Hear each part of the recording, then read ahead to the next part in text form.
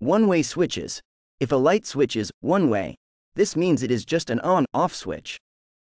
This is the simplest type of switch that you can get. The single switch controls a single light. Two-way switches. A two-way switch means there is another switch controlling the same light. These are often used on a large room staircase with switches by each door. In this video, we're going to learn how to control a light fitting with two switches. When installing a light switch at the top and bottom of a set of stairs, or at different doors in a room. We're going to look at two common ways to do this. So, we'll control a light with two switches, which have three terminals on the back. One terminal is called the common, and then we have a terminal called line 1, and another terminal called line 2. But the switch can only be flipped one of two ways, either up or down. If we flip up, common terminal internally connect with line 1, and if flip down, common terminal connect with line 2. Here we give power supply to common terminal and switch is flipped up, then current will flow towards terminal L1, and if we flip button down, the current will flow towards L2 terminal.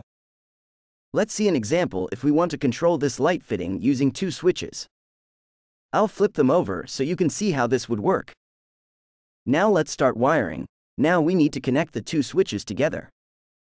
L1 of switch A to be connect L1 of switch B, then L2 of switch A to be connect with L2 of switch of B. We take power supply from main consumer unit or DB to common terminal of switch. And the other common terminal will be connecting to light fixture.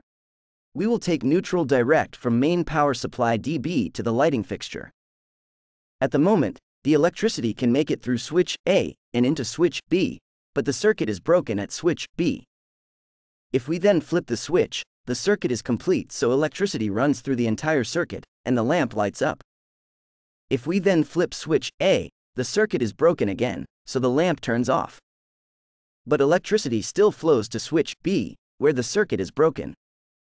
We could flip switch A again to complete the circuit, or we can flip switch B, and the circuit is also complete. So we can therefore flip either switch A or switch B to make or break the circuit, and thus control the light fitting with two switches. Thank you very much to watching this video. Please do like and subscribe Rashid Iqbal channel. See you in next video.